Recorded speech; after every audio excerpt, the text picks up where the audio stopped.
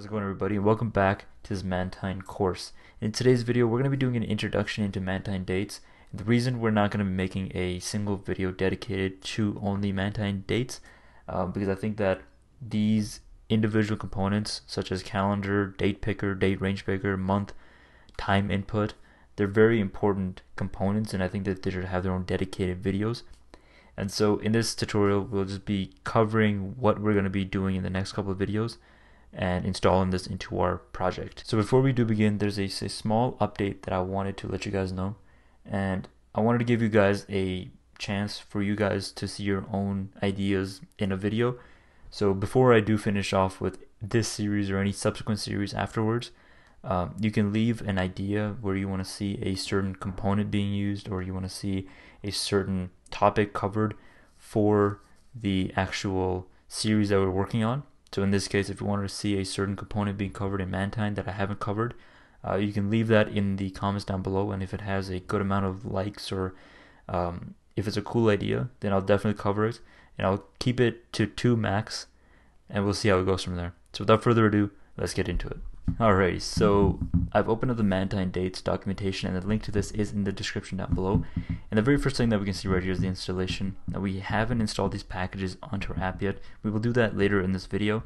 Now if we scroll a little bit lower, we will see localization. So localization is a really cool concept that I've never seen used in any other library except for Mantine, where you're actually able to display certain languages for your calendar, date picker, month, whatever type of date picker that you're using.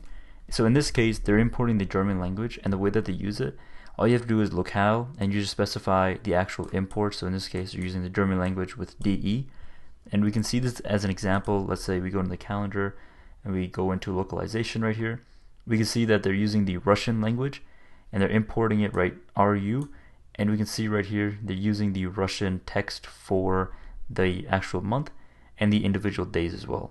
So now if we scroll a little bit lower, we'll actually see the individual components that is available for us in Mantine dates. So the very first thing, we have date picker. It's really simple. You have a calendar and you can pick a date and it'll appear inside of the input.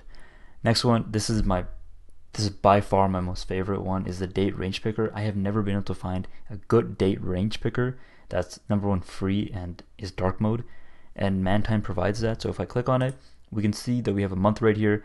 We can select a certain date all the way up to another certain date, and it'll select it for us properly. After that, we have the time input. Now this is a little bit, in my opinion, a little bit UI wise a little bit weak, where in Material UI you would have an actual pop-up where you can actually select from a clock, but in this case you can just type in whatever time you want. So if I wanted, let's say 1:59, we can just type it inside of there. Next thing, we have the calendar, just as basic calendar where you can select a date.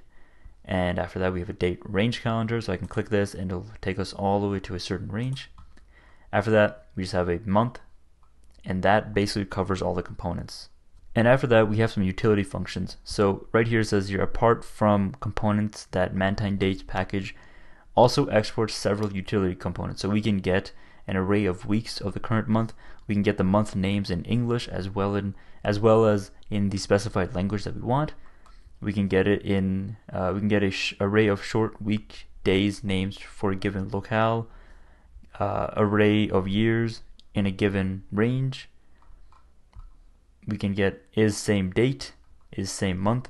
So we have a pretty solid library of dates that we can tackle from. In the next video, we'll be talking about how to work with the time input component. So before we end this tutorial, we actually have to install the Mantine dates. So I'm going to scroll at the very top, and since we used npm to install it, I'm going to go ahead and copy the very first one right here, and I'll go into our app that we've been building, and I'm going to open up a new terminal. I'm using bash. Oops, not bash. I'm using ZSH, and I'm going to go ahead and paste the code right there and let it work its magic. Perfect, now everything is installed. Awesome, so that covers this tutorial. If you have any sort of ideas, like I said in the beginning, be sure to leave them down in the comments below. And if you enjoyed this video, be sure to like and subscribe, and I'll see y'all in the next one. Peace.